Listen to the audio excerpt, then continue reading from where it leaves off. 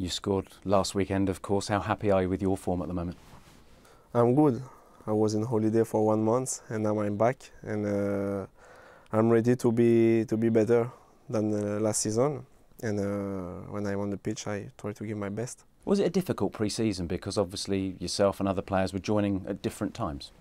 Yeah, it's difficult because we start the pre-season with the young player, and after the guy was in the World Cup come after one month, 1 week, and it's difficult. But everybody is on the team for the first game, and it was very important. Several new faces. How are they settling into life at Chelsea? They are very good.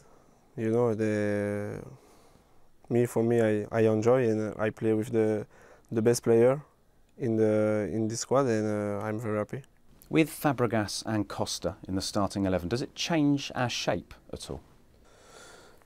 These two, they are the best player, and Costa can score every game, and Cesc is one midfield player, is one of the best in the world. He can score as well, and he can make a good assist for the first game against Burnley. He make a beautiful pass for Schürrle, and it's very important for the team because he can help the team to win.